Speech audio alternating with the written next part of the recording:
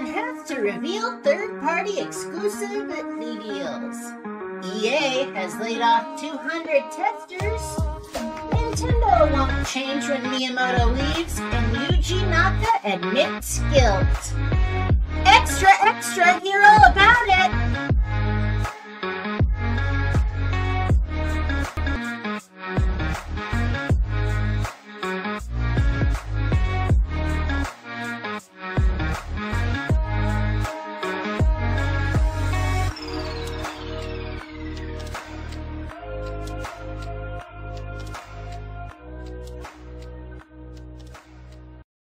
Hey guys, welcome to the podcast that doesn't sleep on the job.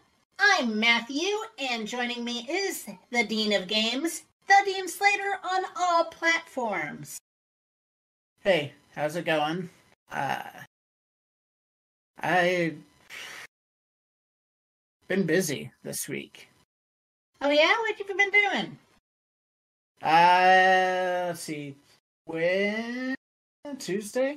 Tuesday, I posted 9 videos. Well, that's a lot. And from Twitch's graveyard, we have Gavin. Hola. How have you been doing? I'm tired. Yeah? Yeah. That's exciting.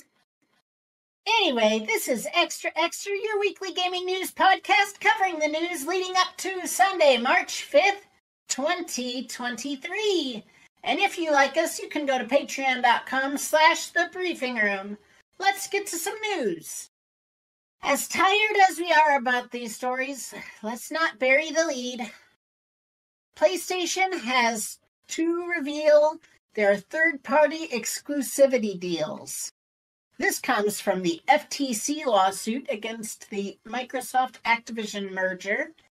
Sony was subpoenaed in January, and the subpoena included 45 separate requests for documents. Sony argued that the requests were irrelevant or too time-consuming and expensive to carry out and should be quashed or limited. The judge mostly disagreed.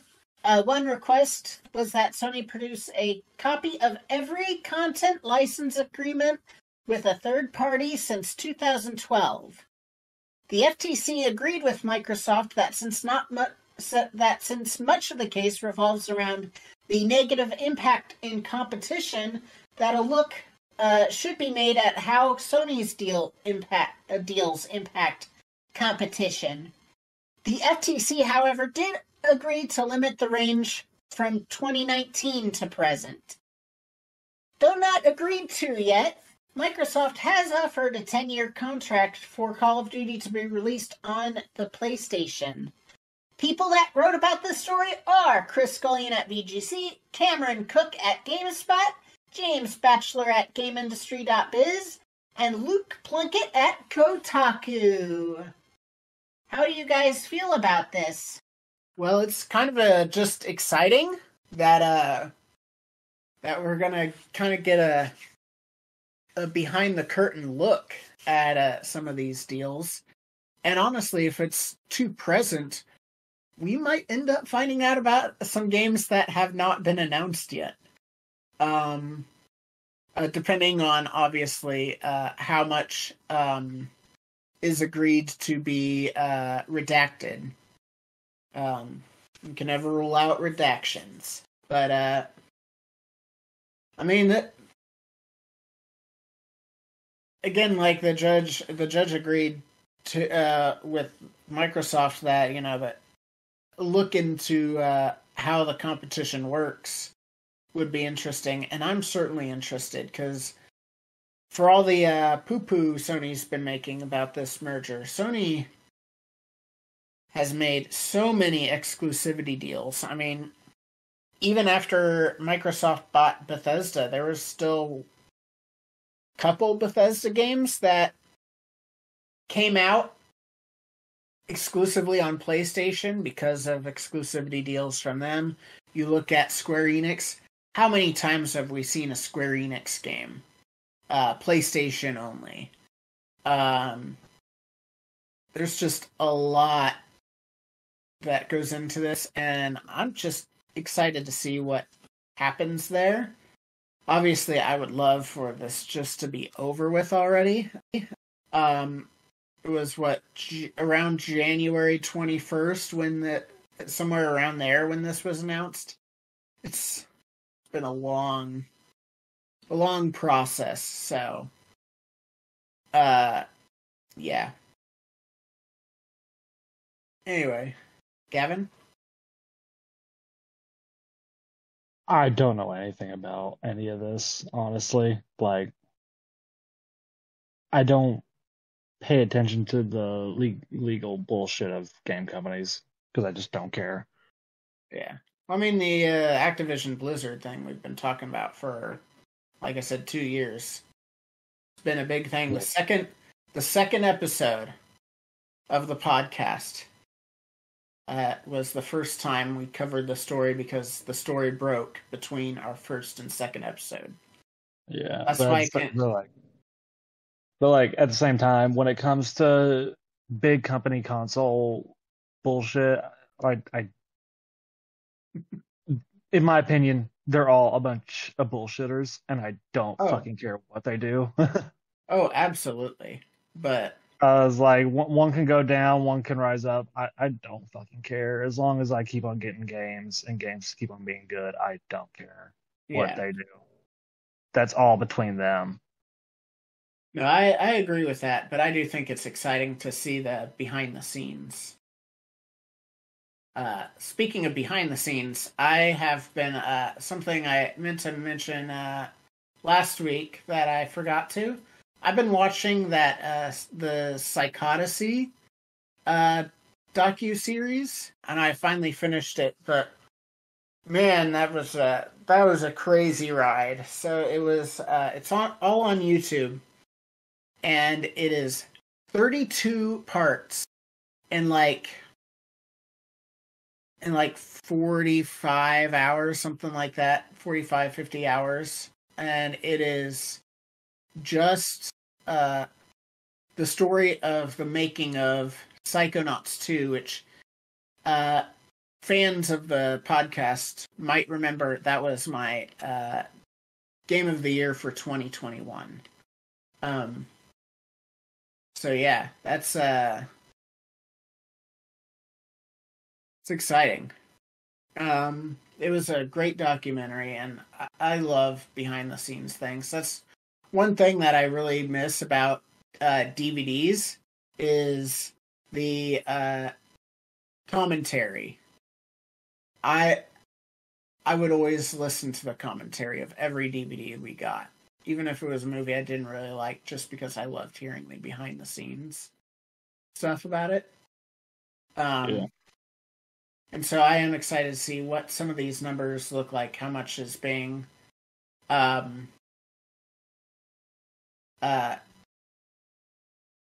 much is being paid to some of these companies for these exclusive deals. Well, out of the blue, a story happened this week, and that is EA has laid off over 200 testers. This is according to 3 Kotaku sources. And the affected given the news via mandatory Zoom meeting at 8 a.m. It was not scheduled either. Like, they were just told, hey, you're going to this meeting at 8 a.m. And that's when they were told they don't have a job anymore. Most are from the Apex Legends team. They get 60 days of severance, though most of their contracts were longer than 60 days. They could only collect their belongings under the watch of security. This comes after Battlefield Mobile and an alleged Titanfall game were canceled, as well as Apex Mobile being shut down. Apex Legends started Season 16 on February 14th. People who wrote about this story is Tom Ivan at VGC, Michael Brandon Ingram at Game Rant, Ethan Gatch at Kotaku, and Claire Lewis at GameSpot. I'm tired of all these layoffs. I'll add to that they were also told they had to train their replacements. The one of the guys realized that's what they were doing because they were helping some other QA testers in Europe, and so when they were let go, he's like, "Oh, that's why we were helping them out." Yeah, they were training their replacements in the UK and India Yeah, because because the dollar there goes way farther than the dollar here. So yeah, which is just a shitty thing to do. it's so weird too that that's all happened because like all the shit that Apex has got going for right now, like this is the biggest season they've had ever. Like they reached an all-time peak this season alone with all the changes and stuff, and then they fired almost all their QA testers. Yeah, which made no sense. Yeah, it is. EA has over the last, I'd say, 3 or 4 years really really fixed some of their reputation, as well as some other companies helping by destroying their reputation, so EA looked even better. But man, this is classic EA shittiness. When it comes to Apex, I guess we'll just see what happens. Yeah. I will say, silver lining, if there was no choice but for it to happen, it's better it happened now than later, because given all the changes and such that have come to Apex currently, has brought the game back to life. So if there was ever a time for them to do something that's going to fuck the game up, might as well do it when it's at its peak. See, for me, and not when it's at its lowest, because if they did this when it was at its lowest point, it would have just gotten even worse, and the game would have fucking died out. But if they're doing it at its peak, the game's at its peak. Now they're gonna fuck it up some. Yeah, see, for me, there's knowing the history of Apex, it's not gonna be as bad as its lowest point. Yeah. So there's at least that. Oh no, there's no excuse for sure. I'm just saying, if there was absolutely no fucking choice, but this had to happen, which there's always a fucking choice. I'm saying hypothetically, if this was the only option, this would have been the time to do it. Yeah. I still think about my dad does services on for like equipment, like various types of equipment, but he had one customer. Well, he had these two customers nearby. One was during the pandemic, one decided to lay off their entire team because he couldn't afford to pay them during shutdown, and he had no choice to shut it down because they weren't essential. And the other guy's like, listen, it's going to be a little rough for me, but I'll pay you guys throughout the pandemic, however long we have to be closed. It's going to be a little rough for me, and, when we come back, probably a little rough for you guys too when you come back, but I'm going to do my best to take care of you. Well, when the lockdowns all ended and everything, the customer that had laid off a bunch of people couldn't hire anybody back. Everyone had already found another job or just flat out didn't want to return because of the way they were treated there, as far as, at the worst possible time being let go. The guy that paid, his team worked harder than they had ever worked before. Right. Just goes to show you take care of your people, your business does good. Yeah. I wish our job would figure that out. I just, man, I don't understand how you get to the point where you have to lay people off. Yes, there's a downturn, but it's not like this downturn, like this recession, depression, whatever you want to call it. It's not like this was a secret. Everyone saw this coming, a year and a half, 2 years ago. We knew this was going to happen. So why do you have to lay off people? Why couldn't it have been, hey, we're not going to hire people as people leave, which is also kind of shitty, but, like, at least then you're not laying people off. Well, and then you've got all these companies that have laid people off. Their CEOs are making thousands of dollars compared to their $1. Just fuck capitalism, dude. Yeah. Anyway, from one corporation to another. Matthew, whenever you're ready. Oh, yeah, sorry. Nintendo won't change when Miyamoto leaves. This is from an NPR interview. For those of you who don't know, Shigeru Miyamoto is the creator of Super Mario, Legend of Zelda, Donkey Kong, Star Fox, F-Zero, and Pikmin. And in this interview, he said it's probably going to be the same. There's, people on the executive team, creators within the company, and also people who create Mario. They all have the sense of what it means to be Nintendo. Miyamoto has been working on multiple projects, including Universal Parks' Super Mario World, co-producing the Super Mario Bros. Movie, and his pet project Pikmin 4. People who wrote about this story are Andy Robinson at VGC, Ethan Gatch at Kotaku, and Andrea Sheeran at IGN. I mean, this is not a surprise, and as far as how games are made with Nintendo, that's not the part that people are wanting to change anyway, is the games themselves. Some of the outside stuff that Miyamoto has nothing to do with, is where a lot of people have problems with it. So yeah, it doesn't surprise me at all. They know what makes their games popular. They don't need Miyamoto to tell them what makes their games popular. They're well aware. Kit and Chris have constantly talked about on their podcast a bunch of Nintendoisms, of like phrases that would always be passed around in the offices. So, not a surprise whatsoever. I just wish they'd change a little bit more of how they treat their their consumers and everything. But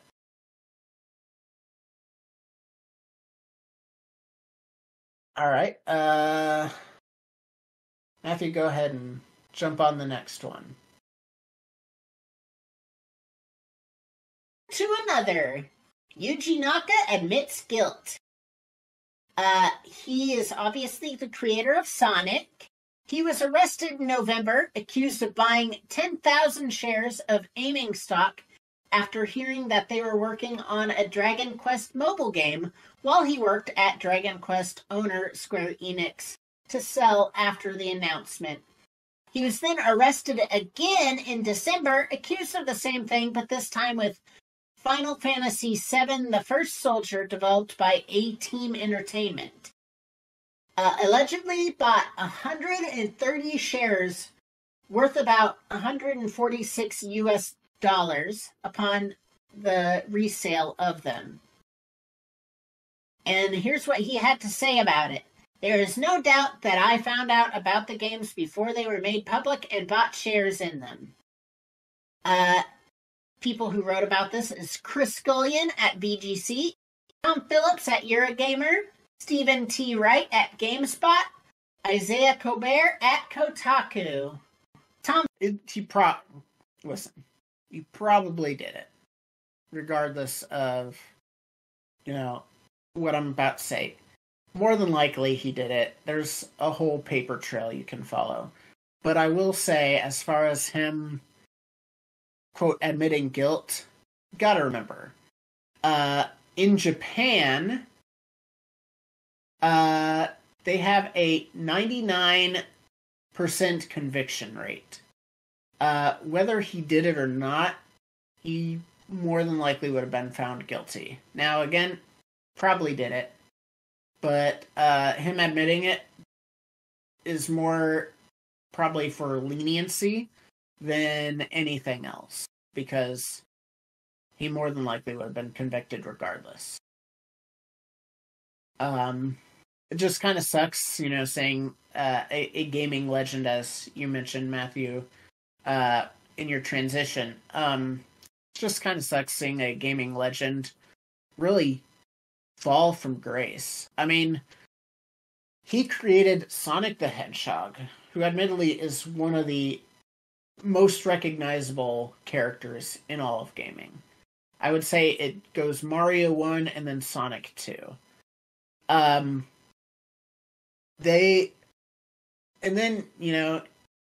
a pretty long career with Sonic. Went to Square Enix, to make a new platforming game because he had a falling out with Sega. Made us a new platforming IP, and that was Ballin' Wonderland?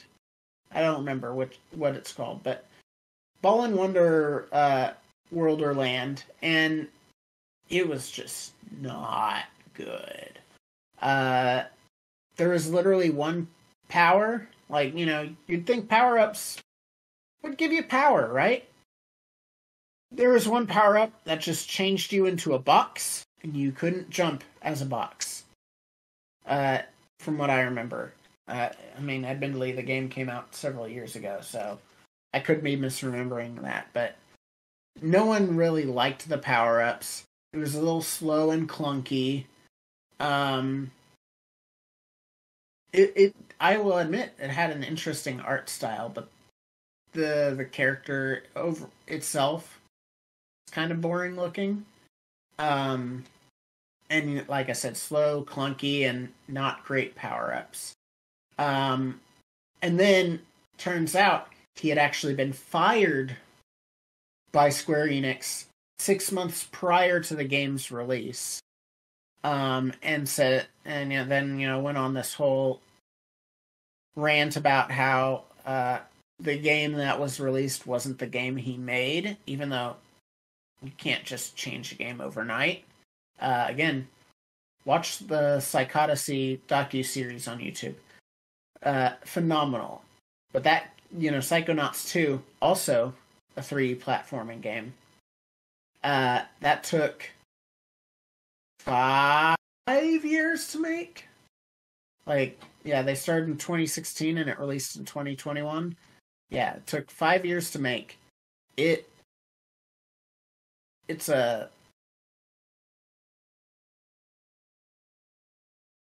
did not change the whole game in 6 months. Regardless of whether it was fired before release or not, they did not change that much about the game. And then, after he went on his rant, they're like, oh yeah, he was not making the progress that we needed him to make. Blah, blah, blah. It was a whole back and forth. And then, turns out he was, instead of working on the game, he was insider trading, and it's just, man, seeing that this fall from grace, it's been so sad.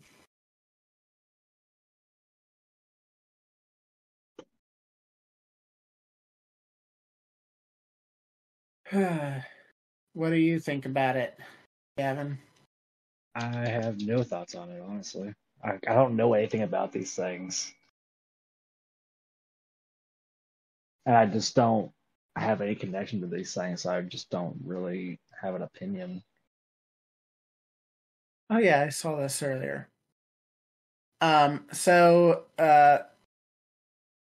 Pulling a story real quick, since we're a little, little far from, a little ahead of schedule. Nintendo has taken down Wii U games Mario Kart 8 and Splatoon offline for security reasons. They are down for extended maintenance, and it's not clear when they'll be online again. It's because there was a thing with the servers. There was vulnerability within the network services in these servers, where a hacker could hop into a match with you and then automatically have your console's information and anything on the console, like, debit cards and stuff. And so they're trying to fix that security issue. And so you won't be able to play those games. I don't know why you'd want to play a Wii U game anyway, with the Switch having most of the Wii U titles regardless, but it can also be carried out on the 3DS, but the 3DS has been patched since. But scary stuff. Yeah, when you hop into a multiplayer match, you don't expect that it's going to, that you're going to have your information stolen while you're playing with this person who's just playing to distract you. Fucking gathering people's information is... People find very creative ways of doing that. Yeah. I mean, obviously there's some information you want to protect no matter what. But I'll be honest, if you've ever been online for whatever reason, if you've ever had a cell phone like I have right next to my mic, your information's out there. People have your information. Right.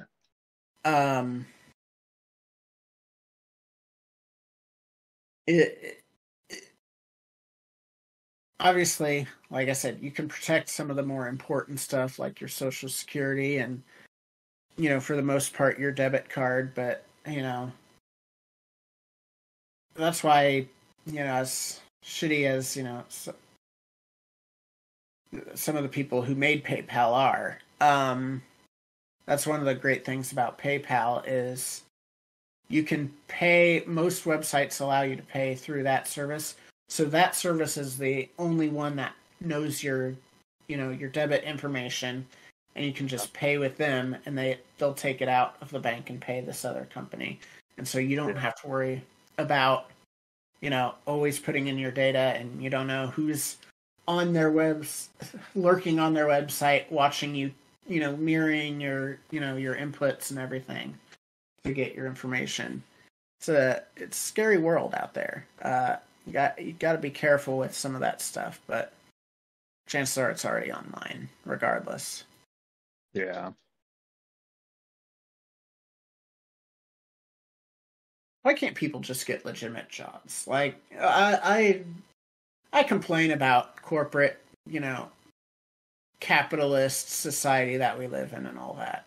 And I stand by that. But, man, why do some of these people have to scam people in order to,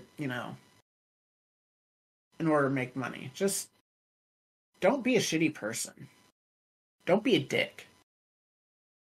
Put that on a shirt. Don't be a dick. Don't be a dick, yeah.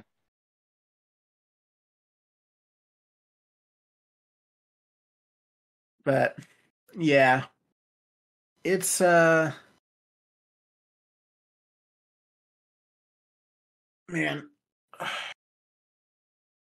so many of these stories, like, there's some exciting ones, but man, so many of them are downers. It's been such a downer as far as with the economy and everything. Yeah,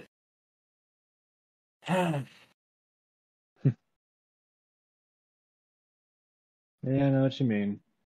Yeah. We're still a little ahead, but honestly, I'm recording this at my bedtime, so I'm probably ready to just end the podcast. So I'm sorry for the short episode, but it is what it is. Take it away, Matthew. If you liked, or even if you didn't like this podcast, make sure to do all of the things, like hitting the like button and the subscribe button and the bell at the XofPlays on YouTube, or giving a high rating on whatever podcast service you use so you can find like-minded people. Be sure to tell people about the show. Word of mouth is the best way to help us grow, and I brought it up before, but on patreon.com/thebriefingroom, you can financially support the show and get cool rewards as well. That's all from us. Take care.